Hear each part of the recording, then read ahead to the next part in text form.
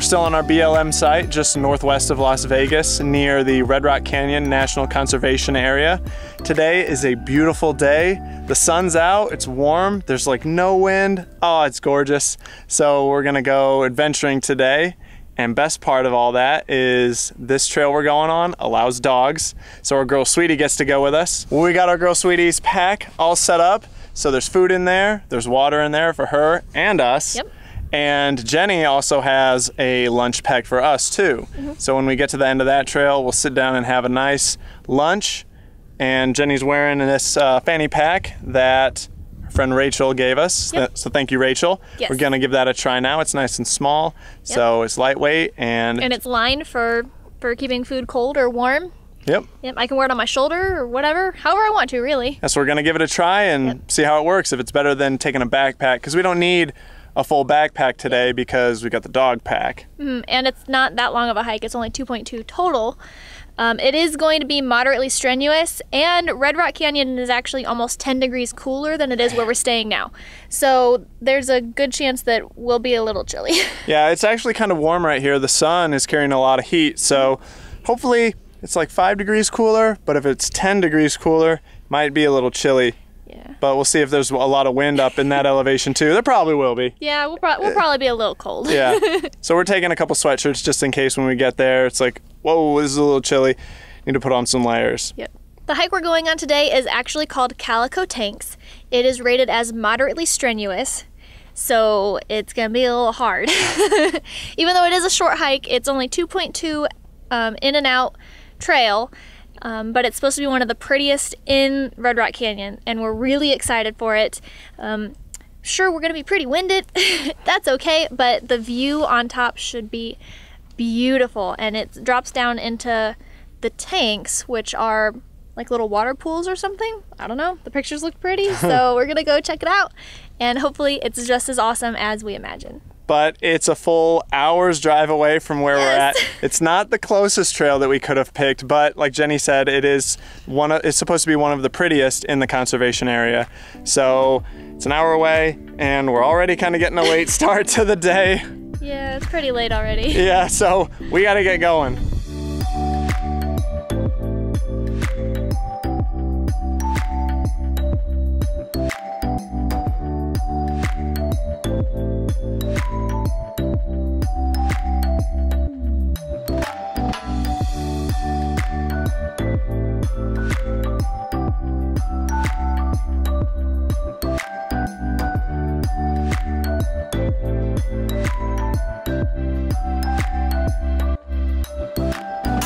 We made it to the Calico Tanks trailhead, and we're already on the trail and in just a little bit, but this area is absolutely beautiful. We've never been to Red Rock Canyon before, and we really didn't know what to expect, but it's really well maintained here. The roads in are all paved. There's a pit toilet at the trailhead, and this place is really busy.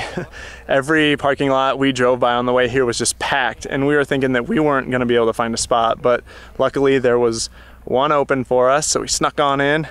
And you know, it is a Friday, so that's kind of to be expected. And this place is also really close to Las Vegas, but it's incredibly beautiful here. We were hoping it would be a little cooler up in the elevation of Red Rock Canyon, but unfortunately it's just a little bit cooler, but not really. That sun is still pretty hot, so good thing we brought plenty of water, and we're gonna need to stop more often for water breaks for Sweetie, because she's probably gonna get pretty hot wearing that pack.